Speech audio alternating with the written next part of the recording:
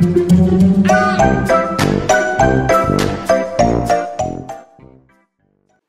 everybody, this is Carissa from Inky Fairy Designs back with you this week for another Brutus Monroe project. I'm going to show you the supplies that we're using first. First, we were challenged by using the Velveteen Glaze, and I had Midnight and Fresh Kale. I'm going to show you just what this Velveteen Glaze looks like. It's like a texture glaze. It's very creamy and very smooth, and it dries to a matte finish, which is very unique property for a glaze like this. And I'm going to be using this art stencil here and this Take Flight stamp set. I love the butterfly and just all of the sentiments you can build. Of course, I'll be doing my stamping with the detail ink in Raven, and I do have a palette knife to work with the glaze. So let's go ahead and get started on our project. First, I put down the stencil on some glitter paper. I was doing a little experimenting when I started my project. I'm going to give this a good mix, and then I'm going to take a very tiny amount onto my palette brush. You don't need a lot. I suggest working in small areas and filling your stencil that way if you want to have a nice smooth and less kind of bleeding or spreading underneath the stencil. Now you could always use pixie spray if you want to prevent that even more so it sticks completely to your paper.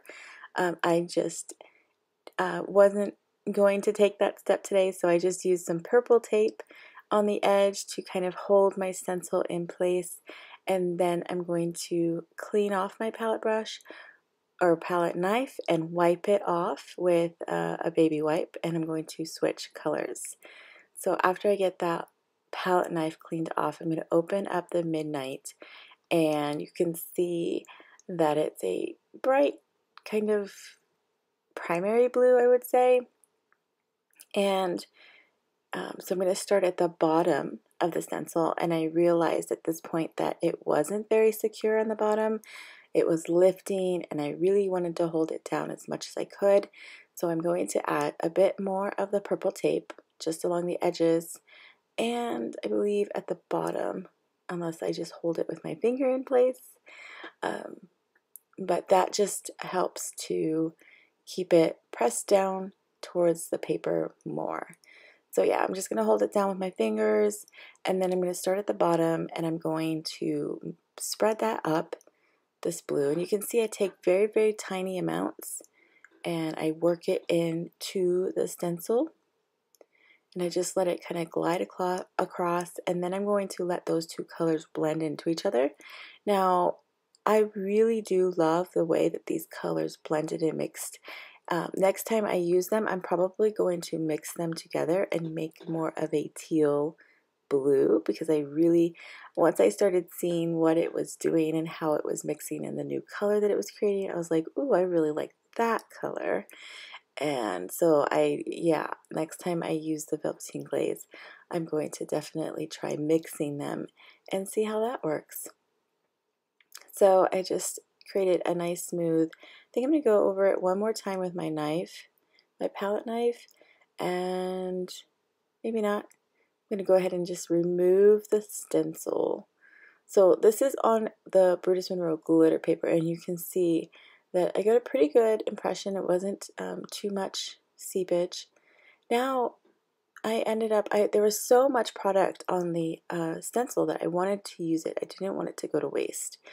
And so I placed it upside down onto some of the lunch bag cardstock that's already folded into an A2 size card. So and I'm going to press a paper towel over it to kind of press it down and get that impression, almost like printing. I really love the print that actually does come off on the paper towel. That looked pretty cool. Almost decided to use that. But then when I lifted this up, I really liked it. It looks kind of grungy and abstract, and so I ended up using that for the project today instead of the one that I did on the glitter paper. Now I saved that one. I'll probably use it in a future project, because waste not, want not. And but they just definitely gave two different looks here. And you can see it's shiny while wet, but as it dries, it does dry to a matte finish. So now I'm going to go ahead and finish building my card. So I'm going to stamp this butterfly, which I absolutely love. And I really wanted the glaze, the Velveteen Glaze, kind of focal point in the background on the paper to be stand out. So I didn't do any coloring today. I felt like this stamp has so much beautiful detail that you don't really need to color it. And to show some of you out there who might be intimidated by coloring or think, oh, I don't want to color, or I don't know how to, I don't have the time. This is just another way to use these beautiful detail stamps and show you that you don't always have to color them. Because of the detail, it looks just stunning on its own, and I feel like it really adds a pop of contrast to our lunch bag card base. So I just kept it on the white cardstock, which is the Not Your Mama cardstock. And I got a little messy, of course, and I got my fingerprint on the cardstock, but I wasn't worried about it because I plan on fussy cutting that butterfly out anyway. So now I'm going to go ahead and stamp my sentiment, and I'm using this little sentiments Enjoy Your Birthday that come in that little stamp set.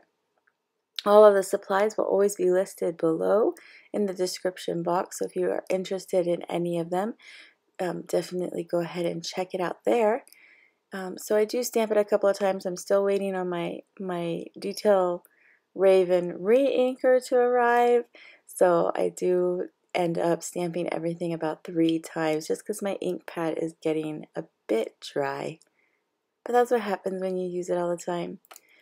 So once I'm done with that, I can go ahead and I'll fussy cut the butterfly off camera, because that's just, nobody needs to watch me cutting paper. But yeah, so now I've got a nice, good impression here. I'm happy with that. It's nice and black. So once I cut out the, oh, I wanted to show you, I use the Squeaky Cleaner, right? That's what it's called. But it smells so good, and it cleans the stamp really well. I just spray it on my stamp positioner, and then I take my microfiber cloth and just wipe it off. And then my stamp is nice and clean, and I don't get any ink all over my fingers. So there I've fussy cut the butterfly. I've cut down the sentiment to just a strip slightly smaller than the card base, and I'm going to set it off to the right hand side. So that kind of hangs just a tad over that print.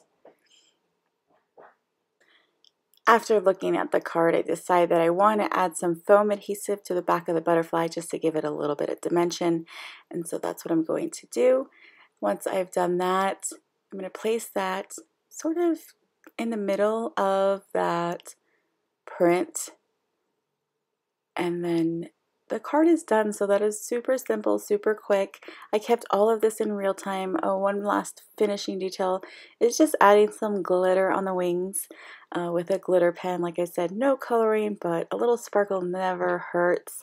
And I hope you enjoyed this video. If you did, please give this video a thumbs up and subscribe to this channel so that more people can see that Brutus Monroe now has a YouTube channel filled with amazing projects by the Inspiration team. Share it on your social media platforms, and do that with all the videos that we release every week. If you are inspired by this video or any of the videos that you've seen on this channel, definitely tag Brutus Monroe, and you can tag me at Inky Fairy Designs anytime you create something inspired by something that I have shared here. I love to see what you're creating and come around and say hi. So thank you again for watching, and I will see you in the next video. Bye.